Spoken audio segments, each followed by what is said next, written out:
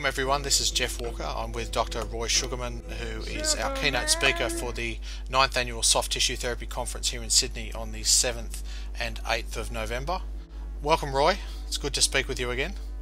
Great to see you again, Jeff. Yes. I can see you. Good.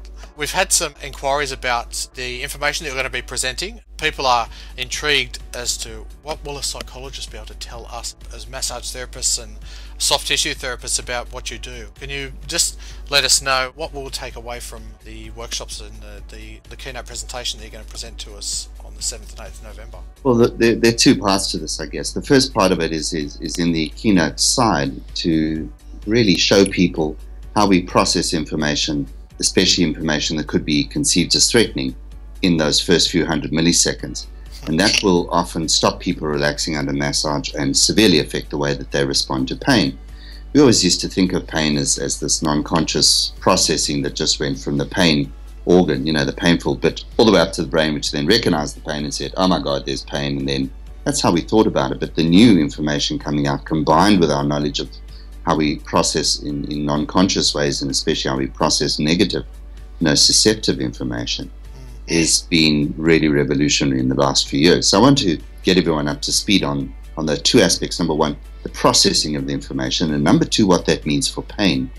And in the workshop side, especially, to begin to introduce people to how we use neuroplasticity to begin to deal with central pain syndromes. And as we know, central pain is a huge issue, because it's very difficult to treat with hands-on, and it's equally difficult to treat with medication, both for reasons of resilience and also, second of all, because people just don't tolerate the drug anyway. The idea is that we know from neuroscience that neurons that fire together wire together, but what happens if we get neurons to unwire by not firing together? In other words, how do we take the pain that was set up in response to the brain, and how do we then unwire those neurons and use them for something else and thus lower the pain? And there's wonderful stuff coming out of the United States and out of the literature. So that would cover the two things. Number one, non-conscious biases, and number two, how we can treat pain by hijacking other neurons and by tug of war and getting back the neurons that have been assigned to those pain processes. Okay, fantastic. I'll just let everyone know the way that I got interested in the work you did was a quote that you put on Facebook, and the quote said, "The single biggest problem in communication is the illusion that it has actually taken place." That's right. That's Bertrand Russell or George Bernard Shaw, one of those. Yeah. Yes, that intrigued from the get-go, and exactly as you were just saying then, there's subconscious or things that we're not aware of, things that we might be doing as therapists that are impeding the process of someone or getting better.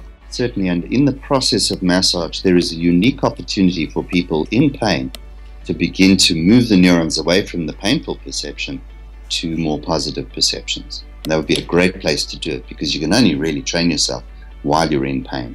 So there's a unique opportunity, I think, for people who do the hands-on work to begin to use the work of neuroplasticity. Okay, that's fantastic. Well, like I said, I didn't want to keep you too long today. Your keynote presentation is at 9 o'clock on the Saturday the 7th of November, and then we have a practical session with you at 11:30 where we'll have a much better understanding of pain after that. So we're really looking forward to that. If you're very interested in pain and pain management, I highly recommend that you come along and see Dr. Roy Sugarman at the Soft Tissue Therapy conference.com.au on the 7th and 8th of November.